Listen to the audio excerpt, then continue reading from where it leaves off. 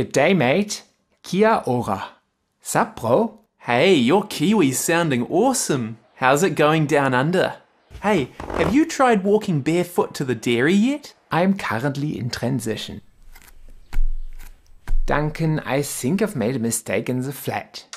Oh, cheers, Jörg. Here you go. The tea towel stinks. You give me a new one? Yeah, you might have sounded a bit harsh there. But the towel was smelling very bad, Duncan. Well, that may well be, Jörg, but in New Zealand, you just can't be that direct. If you have to confront somebody about an issue, there are some unwritten rules about how to approach it. I like rules. I take notes now. Okay, rule number 1. Don't say anything at all. Wie bitte? We Kiwis have a proud tradition of not talking about our problems. We don't like to assume we can tell other people what to do, so what I'd do in your position is just put up with the smelly tea towel, Jörg. Das ist so nervig. Germans also have a proud tradition of clean kitchens.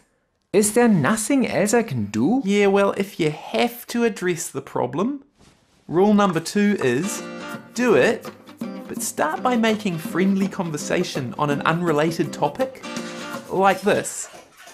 So, Ange, how's your mother these days? After 2 or 3 minutes, it will be safe to raise the issue of the tea towel, but it will seem like a spontaneous aside. And then I say it smells bad and ask for a new one, stimmt's? Not quite.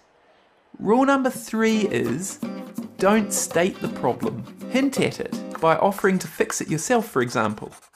And if you really have to confront the issue head on, use language like a wee bit or a tad. Apologise now and then, and don't forget to use liberally words like possibly, might, and would you mind if. I think from now on I just stay in my room. Nah, you'll get the hang of it, mate. Oh, there's just one more really important rule. Rule number 5. Make your voice go up at the end of the sentence. This will make it seem like a question, and it will reassure the other person that you might be wrong after all. So, let's put it all together. Sorry to hear about your mum's varicose vein operation, Ange. That sounds awful.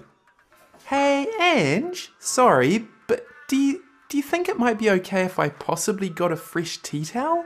Only if you've got one. I was wondering if this one could maybe do with a bit of a wash.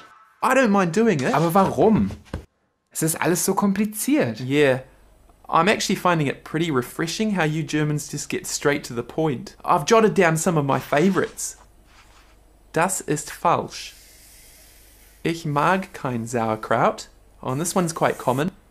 9. Ich gehe jetzt. Yeah, that's a good one, Jörg. No, I really mean it. I have to go now. Oh, I get you. Hey, try it again in Kiwi English. Okay. Sorry, Duncan. Would you mind if I'm possibly going away now? Awesome, bro. Oh, you'll have it in no time.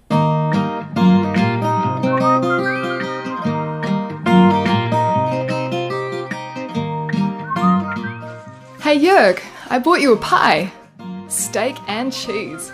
What do you think? Ange, how is your mother?